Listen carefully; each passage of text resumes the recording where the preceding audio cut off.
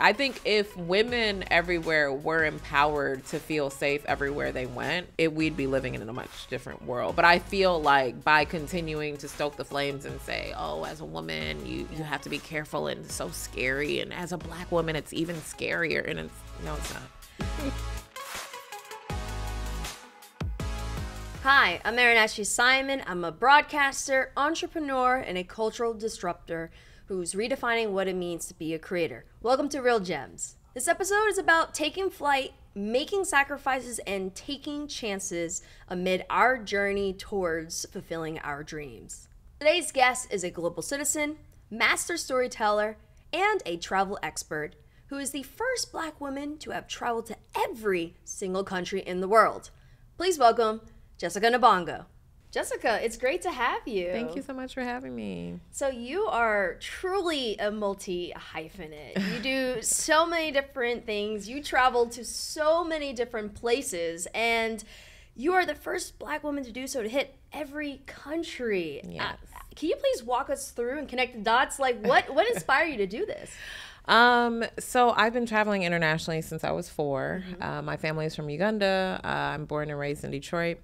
And my parents love to travel. And so sometimes they took us, sometimes they didn't.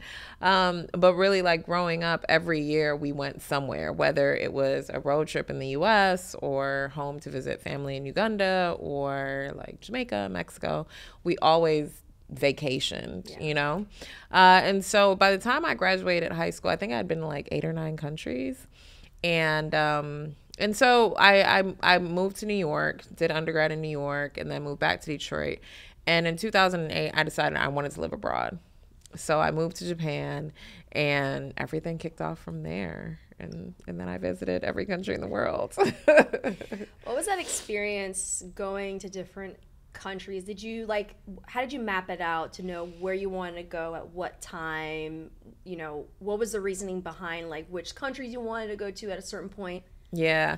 So the thing is, like, I'm a geography nerd, and by the time I decided, like, all right, I'm going to finish visiting every country in the world by the time I'm 35, when I made that decision, I'd been to 60 countries, and the first 60 was just like places I wanted to see in the world. Or like when I lived in Europe, I went to grad school in London and I lived in Italy. So I was like doing a bunch of European countries. So I had all these different stints in my life where I lived in different countries and then just traveled around different continents.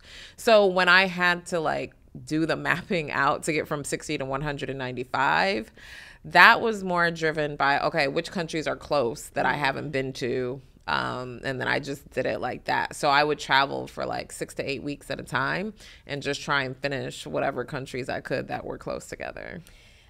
The great thing about traveling is that you learn about so many different people, so many different cultures, and it helps you with kind of like dispelling misconceptions that others may have, or maybe you have as a person. You know, what was one country that really surprised you the most? That's a good question. Maybe Uzbekistan. Oh, okay. Like, I will say, like, I studied international development, so I sort of have a broad understanding of the world, and I used to work for the UN as well. And I would say Uzbekistan because I really had no idea what it was going to be like. Like, I'm like, okay, Central Asia, Silk Road, I know all of that. But it was great. It was like really amazing. It was super beautiful. The mosques and the architecture is just really beautiful. And beyond that, the people were just so lovely, and nobody spoke English, but it was still so great. And it really helps you to understand, like, you don't necessarily need like the same language to communicate with people. But yeah, I just have really fond memories of Uzbekistan, and I knew it would be beautiful, but I didn't realize like I would feel so connected there. It's interesting you brought that country up because I've been watching YouTube videos where they make like a specific bread where they get into the kiln and they like go down and do that. I did that. Wait, you went into the kiln? I didn't do all of that. Like, I stuck my hand in there a little bit. But yeah, we got to, when we were in the market, we were in Tashkent. I hope that's the capital of Uzbekistan. But we were in the market, and yeah, we went and made bread because bread is like such an important part of their culture. So we got to do that. And again, no one spoke English. It was the craziest thing, but we had a great time. Oh, I bet. Like, every time I watch those videos, I'm like, wow, they're just so strong and acrobatic as they're like going in to pick up the bread, because they literally have to put themselves in it in order to spread it across the kiln. Also, it's very impressive. It's really interesting because they make bread similarly in Yemen and in Georgia, which is very interesting. So it's just like a common way of, I guess, they make it? Yeah, it's really interesting because obviously like Yemen and Georgia are really far away from each other, and also Uzbekistan as well. Yeah. But that's what's interesting, I think, about being able to travel to every country in the world and like seeing these similarities. But they all have like this round cement situation, and then they like put their whole body inside of it. I'm like, you're not hot? Okay, cool. Yeah. When I saw that, I was like, oh, the fire's like right there doing that. But like you mentioned, that it shows how there's so many different similarities amongst people, no matter what country you're from, no matter what language you speak. And I'm sure that realization, like especially when social media has allowed us to kind of see a lot more, but do you feel like that realization of like, oh, we're much more similar than we are different, did that realization ever hit you when you were traveling? Was this something that was already instilled in you as a kid? Honestly, like that's one of the biggest lessons that I always talk about from visiting every country in the world. Like, you know, when you just talk to people and you just relate to people, like I said, in Uzbekistan, we didn't have language, but you're just communicating with another person. And I think it's one of the two biggest lessons. We're more similar than we are different. If you strip away religion, language, nationality, you take all of that out and you're just left with people who feel joy, pain, sadness, happiness. You know, people who all want the same thing. Like we all want love. We all want children to have a better life than the parents had. You know, we all want those same things. So for me, like, I really felt more connected to humanity and still feel that, like, on the other side of visiting every country. And were you traveling by yourself, or were you traveling with other people, or kind of a combination of both? It was a mix. So I did 89 countries solo, so just under half I did alone. Yeah. Wow. You know, I feel like people fear traveling by themselves. And was that something that you were always comfortable with? Was that something you had to kind of like overcome, just traveling by yourself, especially as a woman? The first time I traveled by myself was in 2007. I went to visit. I was going on a little European adventure, and I was meeting my friend in Paris. And so I traveled by myself to Paris, and it was like horrible. Oh no. The Parisians are not the nicest people in the world. Oh. And after I survived that, I was like, I can do anything. But my friend met me after I was able to get into the city in one piece. But the first trip I did by myself, full trip, was to Costa Rica in 2009. And it was fine. You know what I mean? Yeah. Like, I think at first I was like, what do I do by myself? Like, I went and sat in a park and was like people watching. And then like I joined like some group activities or whatever. But to me, I just want people to interrogate their fear. And, you know, you said, especially as a woman, people always say that. And I'm like, no, damn the patriarchy. Like, we don't have to be afraid as women to travel solo. Like, you know, I think a lot of the fear is around maybe sexual assault and things like that. But most women all over the world are sexually assaulted by people they know. That's like a fact, you know? So it's like, maybe when you're traveling, you're actually a little bit safer, you know? Yeah. I think as women, we have intuition.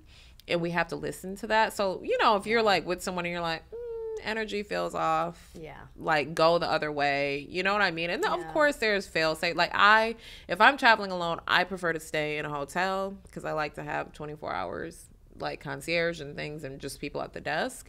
I think hostels are great if you're traveling alone because you get to meet other people. But the world just isn't as scary as they want us to believe it is. Yeah. I think if women everywhere were empowered to feel safe everywhere they went, we'd be living in a much different world. But I feel like by continuing to stoke the flames and say, oh, as a woman, you have to be careful and it's so scary. And as a Black woman, it's even scarier. And it's not. Yeah, I've definitely been to countries where they're like, I'm like, I was like, sometimes I'm like, are you sure? Because I feel like the U.S. can be pretty scary. Oh, no. Like, people are always like, where have you been the most afraid? I'm like, I'm Black in America. I am the most afraid here. Like, when I think about the worst things one of the worst things that ever happened to me, I was on vacation in Miami and a cop pulled a gun on me point blank range. Wow. That has never happened or even come close to happening anywhere else in the world. Number one, because police don't carry guns in a lot of countries.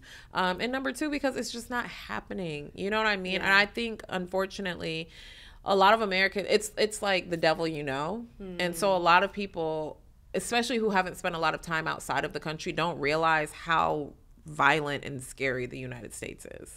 Oh yeah, I remember they were saying how like now for any tourism that comes in from other countries, they're like, there's a warning about shootings now, and I'm like, yo, that's crazy that they have to even warn tourists who come to our country. Because it's scary. Like I try to explain to people, the thing here is, because people will bring up other countries, but here it's indiscriminate violence. You can be in a mosque, like a temple, a church, a nail salon, a grocery store, anywhere. And that, to me, that's what makes it scary. It's not that it's gang violence and it's relegated to a specific place. It's like, nah, anybody can get it anywhere at any time. Yeah. It's just scary. Yeah, I remember I went traveling. My friend and I, for work, we had to go to Japan and like the countryside, and there was this one place that we wanted to visit, but the concierge at our hotel was like, oh, if you go there, you may not be able to get a hotel because no one speaks English there. And I was like, we'll figure it out. But like, that was honestly the most exciting and fun experience, because I felt like I was really able to experience their culture and their community, because it wasn't a situation where they were forced to speak English. Like, I was actually trying to speak Japanese to them, because I like to immerse myself in different cultures. And, whenever you went to different countries and you tried to immerse yourself in those specific communities, like, what kind of value did you receive from that experience? Yeah, I think I learned more about the culture. I think for me, it's like I try not to have expectations and go in and just be open-minded. And I ask a lot of questions. I'm like a 5-year-old. And because even though I know a lot about the world based on my educational background and my work background, I never go in places trying to confirm what I think I know. I go in like pure curiosity, and just asking a million questions. And by doing that, I learned so much more, because at the end of the day, the people there know more about their country than Google ever will, right? Because I feel like before people travel, they Google way too much, in my opinion. And it's like, just get there, get your flight, get your hotel, but then just get there and just like let life happen. I always like to ask them, like, what's the best place to eat? Like, where's the best place to eat? I'm a massive foodie, so I love asking locals, about the food. That's what I always do, too. Like, it's so funny. So I was in India. So I'm Ugandan, and if you know the history of East Africa, the British took the Indians there to build the railroads. So growing up, I ate a lot of Indian food because my mother makes it. And so going to India, I was like, oh, my God. I've been wanting to go to India my whole life just to eat. And it's so funny because I remember telling my guide, like, I want to go where you eat. And he's like, okay. I'm like, I don't want any tourists. I want to go where you eat. So he takes me to this place. Me and my friend, we had come from the Taj Mahal. I'm so excited.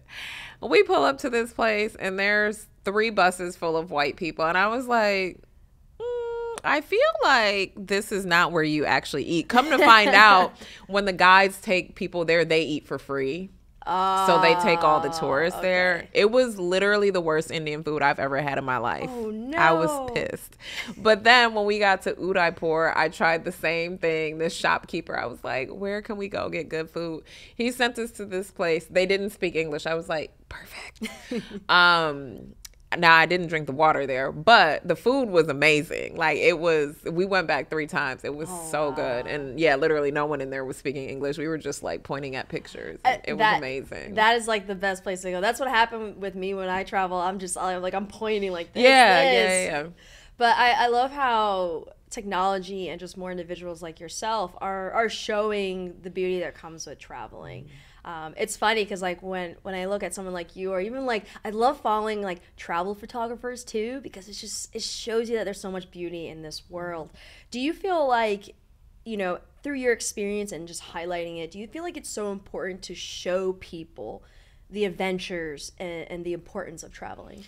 Yeah, absolutely. And I think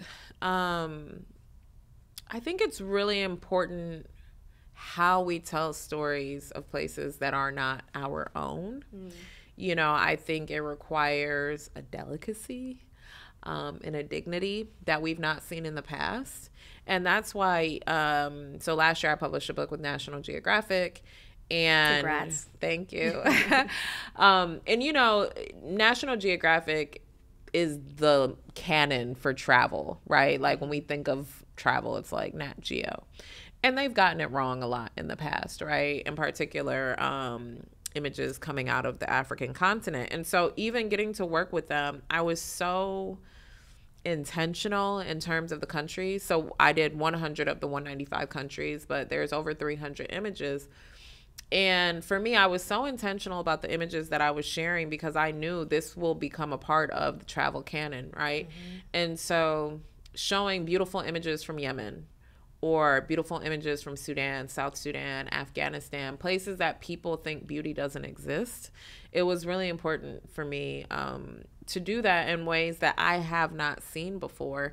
And, you know, the difference is who's holding the camera. And I always say, like, if you look for misery, you're going to find it. But if you're looking for beauty, you're going to find it. So the way I may take an image versus somebody else, it can be the same person, but that person could look completely different. So, yeah.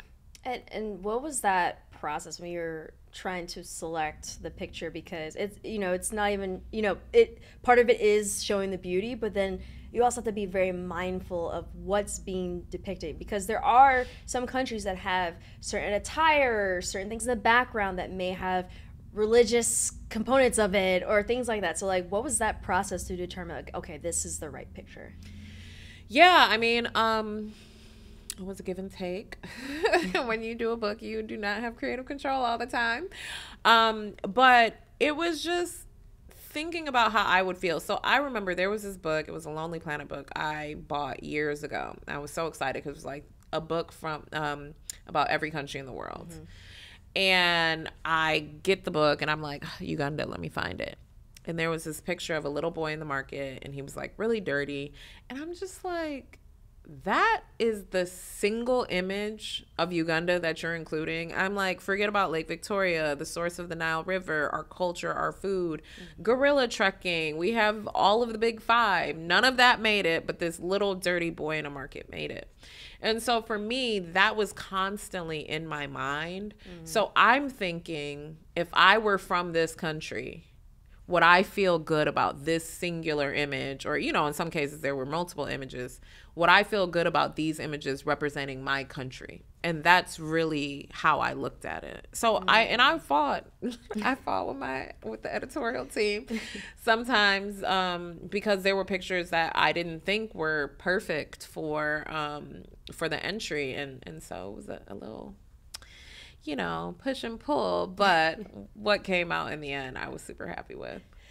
Well, I'm glad you're able to push and pull for that. Because like you said, the imagery and what's being represented is so important. And I think that because there's certain images that people see often, it may discourage them to travel and to go to those specific countries because of what they perceive the country to be. Exactly. And it's unfortunate. I feel like it happens to so many different places. So like, for example, my family's from Puerto Rico, and right now the biggest thing is like how Web3 and people are going down there for taxes, and you know, the other imagery is the big flooding that happened instead of like the, you know, the rich community, the very beautiful country land, and all these different things. And it's just like the only time you see Puerto Rico in the news is for devastation, and not for the beauty of everything. And you know, through this work that you've been doing, have you had conversations with any other media platforms about the way that they perceive other places? Because I feel like you have such a unique position because you can speak to your experience of pretty much every country. And I feel like that's part of the problem here in the U.S. is how the U.S. perceives every other country based off of the patriotism. that we have Yeah, here. for sure. Yeah, I've had conversations with a lot of editors in chiefs, and in particular in the travel space, there's a handful, so y'all can guess those titles. And because my issue is like the exclusion of a lot of African countries, right? Or brown and black countries globally. That exclusion leads readers to assume those places are either not safe or not worth visiting, right? That just the exclusion of it. You don't have to say anything, but by excluding it, this is what's happening. And I've had those conversations, and they are not very interested in radical change. You know what I mean? Like, there's still a very Eurocentric focus in the travel space, and that's what it is. And for me, it's like I can't continue to bang my head against the wall in hopes that other like these publications will change. But, I write articles from time to time. If I'm writing articles, it's typically only about the African continent. And it's because that's important to me. Like, people going to visit African cities is important. Like, safaris are dope. I love safaris. I just came back from safari. The beaches are phenomenal. But like, someone goes to Paris or London, why not go to Accra or Dakar or Nairobi or Kampala or Johannesburg? So for me, I'm very much like, go visit African cities in the same way you visit European cities. Do not go for volunteerism. Do not go looking for orphanages. Just go and visit it as you would any other city. Yeah, there's other pictures people can absolutely take of the beauties instead of orphan kids.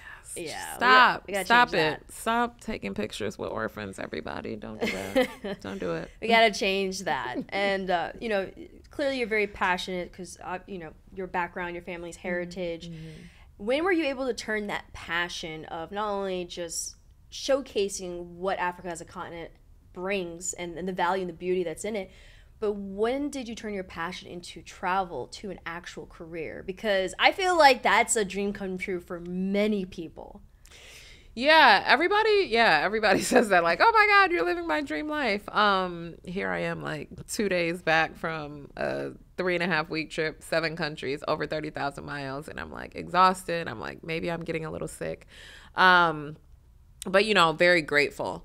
And I think optics are confusing because people are always like, oh my God, teach me how to get paid to travel. And I'm like, but I don't really get paid to travel. You know what I mean? Yeah. Like, okay, just now I had a bunch of different things, but like I was on assignment for a magazine. So I was in Botswana and Mozambique. I was speaking at a conference in the Maldives, which sounds crazy, but like I was in the Maldives for work. And so there's different things that I do. Yes, it requires me to travel, but it's not necessarily getting paid to travel. But really I would say, first things first, I started my blog in 2009. Before Instagram even existed, like I had a blog. And I did it because I started my first blog when I moved to Japan in 2008, and then I changed it over to the Catch Me If You Can, which still exists today.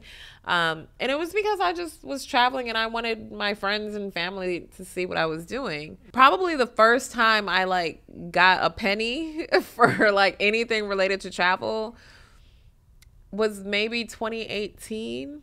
Oh, that's fairly recent. Really, yeah, and that's a really long time. Yeah. So I think the key is passion, right? Because if you do something and you go into it like, how am I going to make money from this? It's going to be hard to sustain and be consistent if you're not making money. Like, I'm really like about this life. You know what I mean? Yeah, you went to every country. I would hope so. And like, I spend my own money to go visit places that I want to see. You know what I mean? Because I want to travel and go to those places. So I would just encourage people, like, don't try to copy and paste, because you can't. You're only seeing a highlight reel, so you never will know what the full life looks like. But to me, I'm like, find your passion.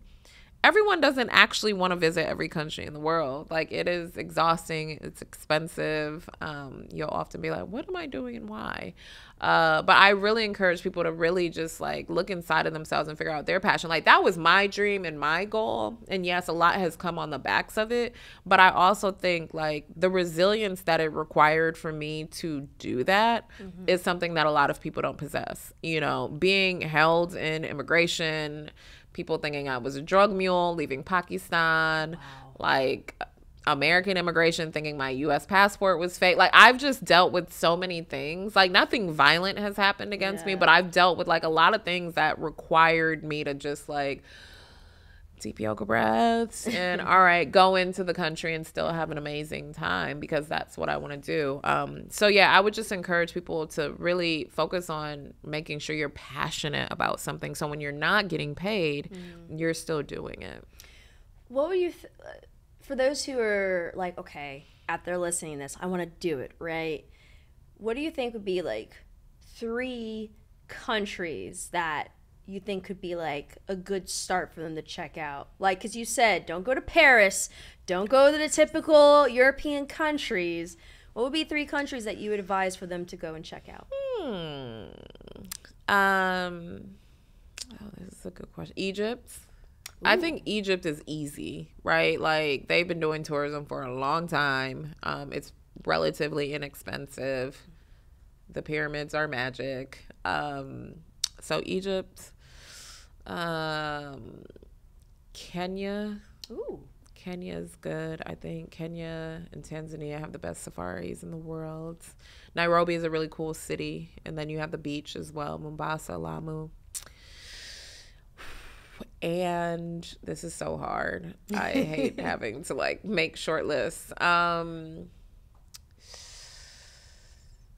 God, Brazil. I want to say Brazil. Okay. I think Brazil is amazing. I've been to Brazil, I don't even know how many times now. I go every year at this point. But Bahia is an amazing region in Brazil. Rio is dope. So yeah, Brazil. I want to name 28 more, but I'm gonna let it go there. Okay. I'm gonna stop. No, those are great. Yeah, Brazil's on my list. It's like a couple years ago when they had, I think it was like the World Cup was there. I was trying to go down there.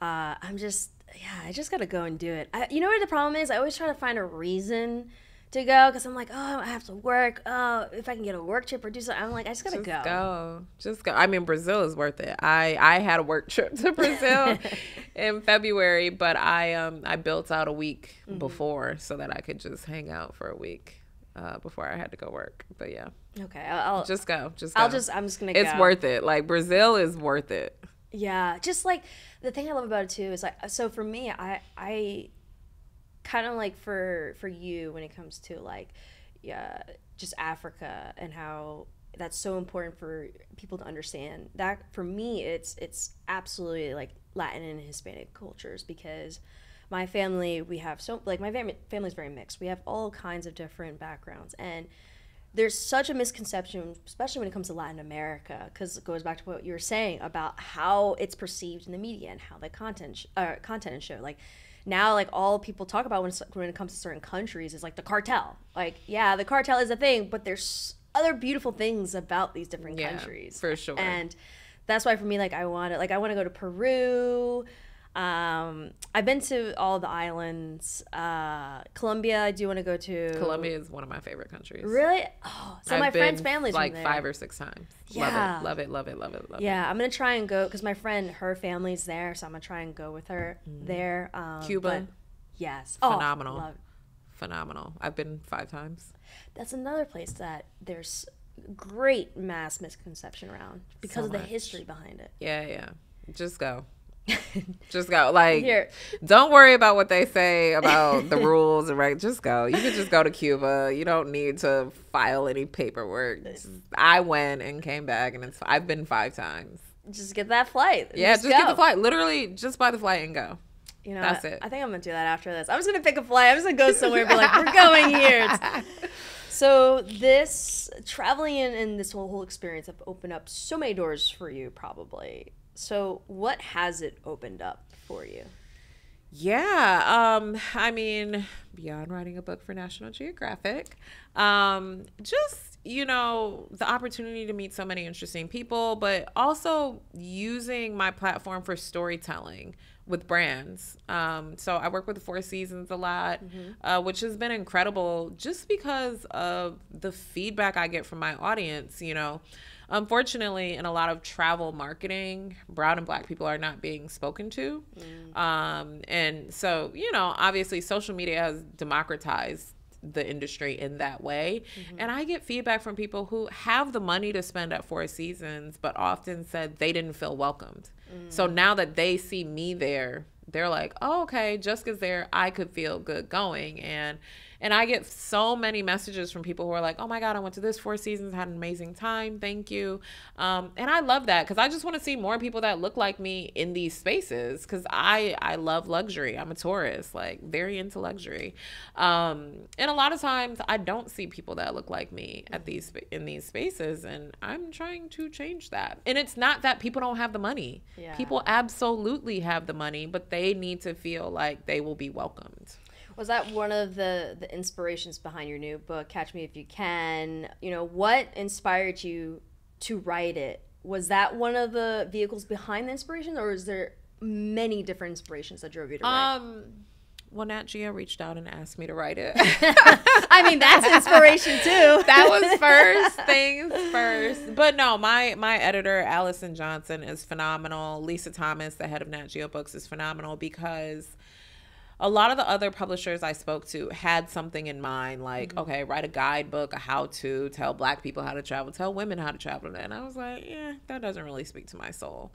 But what did speak to me was sharing my personal experiences and really using my storytelling to reduce bias. So my favorite thing that can happen is someone DMs me or emails me and says, I never would have considered visiting this country if I hadn't read your book. Like that is something that really warms my heart because they've gotten what I wanted them to get out of it. They've seen another side of these countries that they've not gotten from any other media, whether traditional media, Instagram, whatever social media.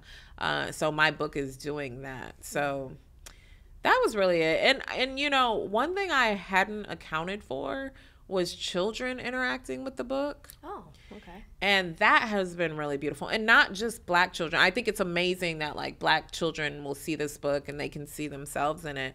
But I have a friend who I used to work with. She's white, and she sent me this video of her 5-year-old daughter going through the book, like, okay, what's this? Can we go to this country? And it was just, I've gotten images of kids all over the world I book, and I'm like, what? Like, I don't have kids, so I didn't think about that. And now Detroit Public Schools is going to be using the book as their textbook for the 6th grade, which I'm like, what? So to have, a generation of kids that are going to grow up, number one, knowing it's possible to visit every country in the world, but also being able to just see, because some of the images in the book are of me, but just to see like images of a black woman, a dark-skinned black woman, gallivanting around the world, it's life-changing for a lot of people. Yes. And I mean, not only for them, but life-changing for you overall. For sure. You have a book. Sure. You've literally traveled the whole world. So I gotta ask you, what is next? That's a good question. I'm like, this is a summer of figuring out what is next. Money doesn't motivate me, and that's been true for me my entire life. I only want to do things that have real impact. And again, like my big thing is using my storytelling to reduce bias and change just how people see the world. But yeah, I don't know, maybe a podcast, maybe a TV show. Who knows what's gonna happen? If you do, I mean, hey, do it. If you do a travel show, you're the perfect person because you went everywhere. Yeah, and I mean, right now, actually, I'm hosting a travel docuseries with WhatsApp, which has been incredible. And basically, we're looking at diasporic communities in cities around the world. So far, we've released the Nigerian community in London, just now we did the Japanese community in Brazil, which was super fascinating. We also filmed the Indian community in London, the Turkish community in Berlin, and the Ugandan community in Boston. So it's just really been so amazing. It's called Crossing Cultures, and it's been so great just to go to these places and see how, like, for example, in Brazil, how the Japanese immigrants and their children and their children's children have been able to maintain their Japanese culture, but also infuse it with Brazilian culture. And so what you have in Sao Paulo is the largest community of Japanese people outside of Japan, which is incredible. Yeah, like I'm so into all of that stuff because, like, for example, that's how I learned about how ingrained Japanese citizens were to Peru. And because someone I know is Peruvian, and they actually have family members who actually look more Japanese than they do Peruvian. And I was like, oh, really? And then they explained that. And then also, like, even like there's another diaspora in the South. There's a massive, I believe, a Chinese community. I think it's in Mississippi, but they talk about how they integrated Chinese culture with the Southern culture and how it's mixed now. And it's just so fascinating. Yeah. And I mean, you know, we live in such a globalized world. So I think so many questions around identity come up. Like, how do you feel? I mean, even for me, I'm like, yes, I'm American, but I'm very much Ugandan, but I feel more like just generally African. Like, there's some really beautiful conversations that happen in this series just around like how we identify. I'm at a point now where I'm like, I'm just Erin. I don't know, like, you know, I'm just me. Yeah. It's, you know, because even when we talk about the identity, right? Like, for example, whenever I tell people I'm an Afro-Latina, whenever I talk about the Puerto Rican side, I'm like, okay, I'm Puerto Rican and Black, and they're like, no, aren't you both? But I'm like, no, the Puerto Rican side is actually Native American side. Because I think there's this conception, especially when it comes to island, that it's like, oh, the Blacks are already mixed in. I'm like, no, there actually are some people who are just strictly Native American there, and they're not.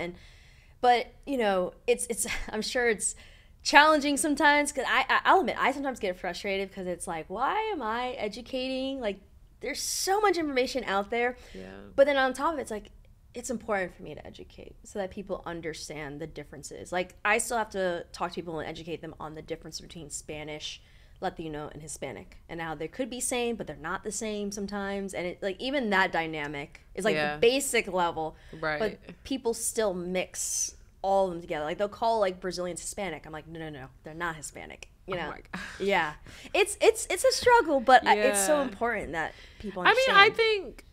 Just give them a quick thesis statement and point them to the right place. I send them a URL now. You know, yeah. Like, here's a video. The thing is, at the end of the day, while information is there, people don't know what to look for. That's you know true. What I mean? And I think, unfortunately, in this country, people don't care about the nuance, right? Like, people are always like, are you Nigerian? I'm like, just ask me where I'm from. Do not ask me if I'm Nigerian. You know, like, just don't do that. Just say, where are you from? Because it's like you're assuming that all Africans are Nigerians. Now, granted, it's a whole lot of them and they're the loudest, but like, you know what I mean? That's one place to start. Like, don't assume where someone is from, just ask, you know? Yes, just ask. It's so, well, also be mindful of how you ask. Don't ask, what are you? Not what are you? Oh my God. So often I'll say, where's your family from? Yes. I'll ask, like, what is your family's heritage and background? Yeah. I usually say that. Yeah. Because then if someone, like, is Black or Asian or whatever, then people be like, well, I'm American. You know what I mean? Yeah. And it's like, because people ask me that, and I'm very aware of what my face looks like. So I know they're not asking me, am I from Detroit? They're asking me, like, where's your family from? So, you know, baby steps for sure. For everyone who's tuning in that would love to keep up to date with everything that you have going on, where can they find you on social media and online? You can find me at Jessica Nabongo on Instagram and probably some other places. And then my website is thecatchmeifyoucan.com. Is that where they can find your book too? Yes, the catchmeifyoucan.com/book. Awesome. Make sure you all check it out. Jessica, thank you so much for joining us on Real Gems. And for everyone who's tuning in, don't be afraid to travel. Don't be scared. You have someone here who's been to every country. Listen to her. Drop in the comments section, what country would you love to travel to and go to? I would say tomorrow. If you can, book your flight. Make sure you like, subscribe, and also follow us on all platforms for Real Gems. And also stay tuned for the next episode. We have more amazing guests to come. Until then, my name is Erin Ashley Simon, and we'll see you all later.